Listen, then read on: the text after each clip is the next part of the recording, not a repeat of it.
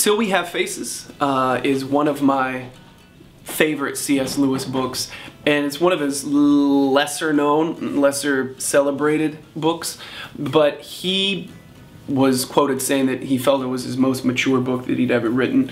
And what I love about it is, for people that listen to my music, you guys know that I'm a mythology nerd, and it talks about the story of Cupid and Psyche, but it's told through Psyche's sister's point of view.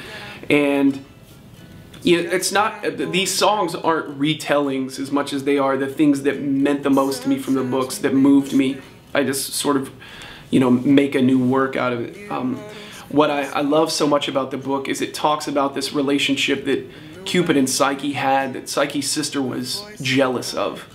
And she essentially took Psyche away from the god that she loved and who loved her, because she was jealous, and she didn't even know that she was being so jealous in how she was trying to win her sister back.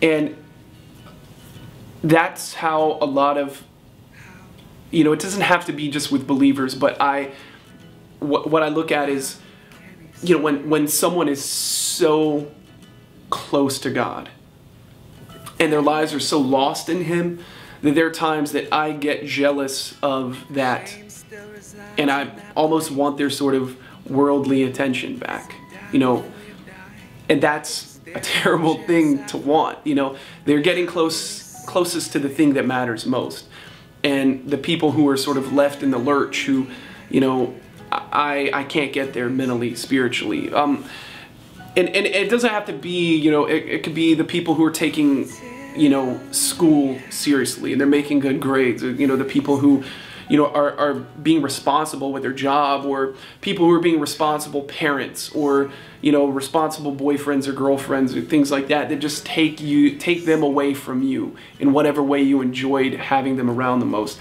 And there's jealousy that is connected with that, and there's a jealousy of the divine in a lot of ways, because we want the attention of the, and maybe we're just sad that we're not in the same place that they are, the same spiritual headspace. But you know, there are just some amazing lines, and you know, it says, you know, sometimes we may hear a man's voice and mistake it for a God's, but no one ever hears a God's voice and mistakes it for a man's.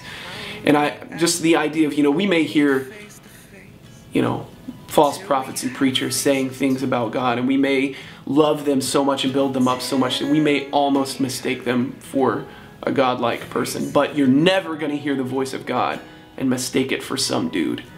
I love Till We Have Faces. I think it's one of his most amazing works, and it's one of my favorite songs on the album, and it was done in a 3/4 kind of waltzy fashion. I just love the song.